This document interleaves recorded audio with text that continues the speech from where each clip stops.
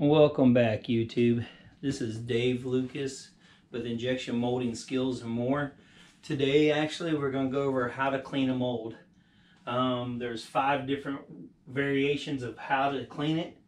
The most common is the chemical. Everybody uses a chemical to clean a mold.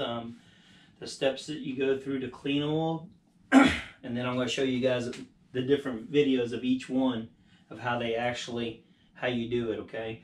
So there's different types of cleaners that you can use. Most people use Slide, or they'll use this cleaner to clean them with.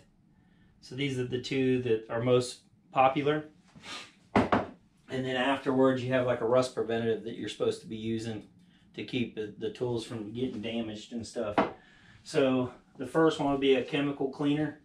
Then an ultrasonic immersion. So you take it and you dip it in a bath, and the bubbles and stuff eat the corrosion off of it. Dry ice blasting, so like a cold jet blaster. Soft plastic media or sand blasting. Sand blasting is like real fine grit. And then laser cleaning. The majority of the time what you want to do is you have your cavity side and you got your core side.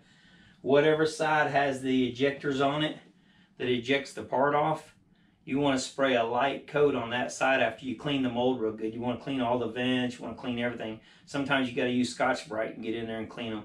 But what you want to do is you want to only spray, after you clean the mold real good, you only want to spray a light coat on the pin side so you don't get bleed out onto your part.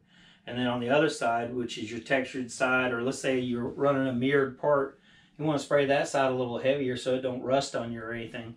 Whenever you go to clean a mirror finish part, you want to use alcohol and cotton swabs in there to clean it. You don't want to use that stuff. The majority of people don't want to use that because it leaves a film on there. So the first step you'd want to do is soak it down a little bit. Do not soak the side with the ejector pins because you don't want to have bleed out on your parts. If you're running a Class A surface part, you do not want it on your textured side. If you're running automotive parts, you don't want it on your mirrored side or your grain side because you're going to have issues on that side where the bleed out's coming off your pins. So the side that has the grain, like you have a texture, you can spray and soak that side real good and then blow it off, air dry it, or take a rag on the side that has the ejector pin. I don't know why, but my video just quit working, but you could actually wipe it down. But always what I do is run your ejector pins out if you have to and clean them off a little bit. Whenever they do the PM on it, sometimes when they send your tool back to you after they've done a PM, you'll get bleed out because of excessive grease on them ejector pins. So stay tuned on this video. I'm going to go through each one. It's got a video to show you exactly how they actually do it so you can see for yourself. Cleaning a mold's like taking your car to go get the oil changed all the time. If you take your oil and get it changed every 3,000 miles, what happens? Your car runs for a long time. Same thing with a mold. If you don't clean a mold on a regular basis, eventually down the road you're damaged a $150,000 tool or $200,000 tool. So you got to take care of your tools. So stay tuned in this video and watch the rest of the way through.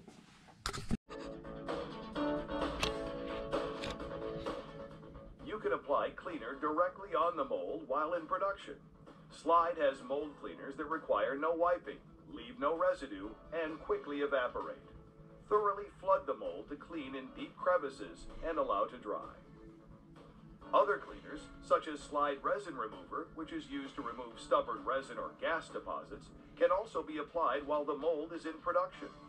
The unwanted gas or resin deposits are attacked by the resin remover and then molded off during the next few production cycles. In the tool room, apply the cleaner in sweeping motions, thoroughly flooding the mold. Many Slide mold cleaners have a fast evaporating formulation, so you can quickly apply a rust preventive after cleaning the mold. Slide also makes a disposable non-abrasive wipe for cleaning molds. Simply take a wipe and rub across the surface of the mold. To thoroughly clean molds and leave a polished luster, you can use mold and metal polish. So this guy here is doing dry ice. So this is how they do the dry ice to clean the mold with dry ice. So most companies use what they call jet dry or cool jet or whatever they call it. That's what they use to clean them with. So they go into the cavities and the core side and do that. That way it does not damage the tool. So you can see he's got the gun pointed in there.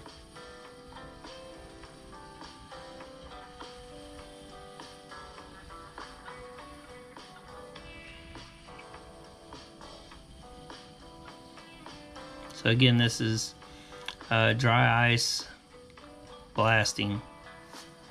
Now you could do sand blasting too. If you wanted to do sand blasting with a real fine grit, you could do it to where you don't damage your texture and stuff.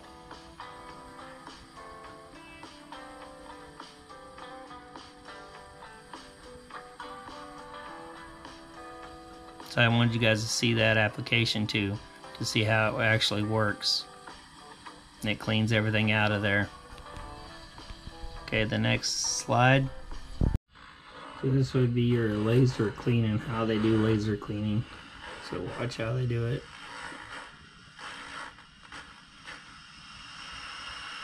So it gets down into the crevices. Basically burns it out of there.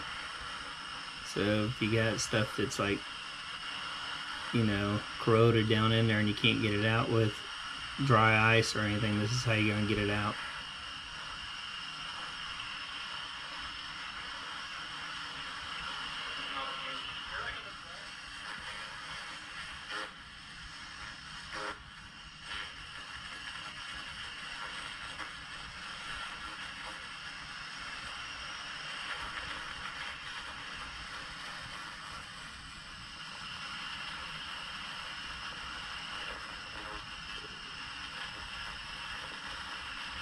I just wanted to show you guys a little bit of how they do that.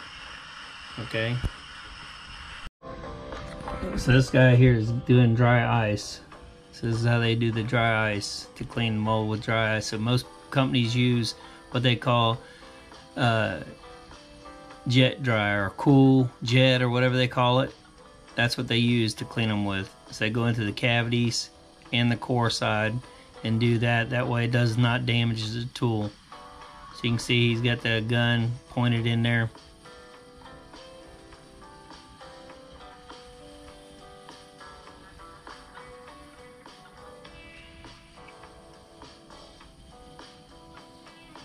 So again, this is dry ice blasting. Now you could do sand blasting too. If you wanted to do sand blasting with a real fine grit, you could do it to where you don't damage your texture and stuff.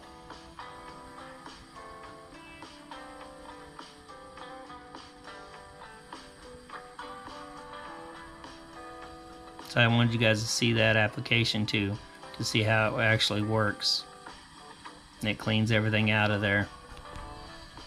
Okay, the next slide. Okay, so the next one's ultrasonic bath. So they painted the inserts on the ends there red, so you can see how it actually works. And what happens is when you have inserts or anything that are real small parts that you want to put into a mold and you can't get them really clean, using an ultrasonic bath and putting it in those actually works a lot better.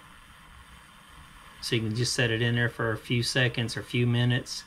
And what it'll do is it'll eat off anything that's in there that's not metal. So if you have anything that's corroded or anything like that at all, I'm sorry, I'm moving around a little bit, I'm sorry guys. But you can see it eating it off there. But usually a lot of people use that for like inserts. So if you do like insert molding or anything like that, you'd want to use an ultrasonic bath for the smaller little parts. You put them in a basket, dip them into this tank, and then after you dip them into this tank, then you get them out. I'll show you how it lifts them up out of the tank. And you look at the parts, they're nice and clean, look like they're brand new. That's it. Rinse them off, good to go. So I wanted to show you this. This is called Media Blast, so plastic Media Blast. MaxiBlast's single-step cleaning process eliminates the need for chemical pre-soaking, and hot molds can be cleaned directly from the press, allowing the mold to be returned to production faster. An automated loading system reduces the chance of operator injury. Our newest innovation. So look, they're taking a screw right there and they're trying to clean all the plastic off of it. So they're using plastic media blast to clean it off real quick. Being cleaned with torches, which burns the plastic and produces toxic fumes, or by hand scrubbing, which is slow, potentially dangerous to the operator, and can damage the screw.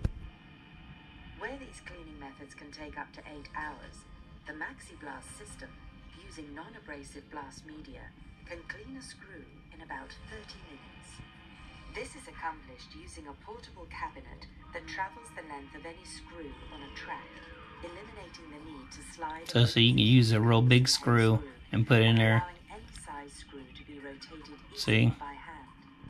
Plastic blast media strips paint and coatings. So I thought I'd show you that. You can do it on molds and stuff like that instead of using sand. And without the subsequent Okay guys, that's the end of the video. I hope you guys enjoyed that.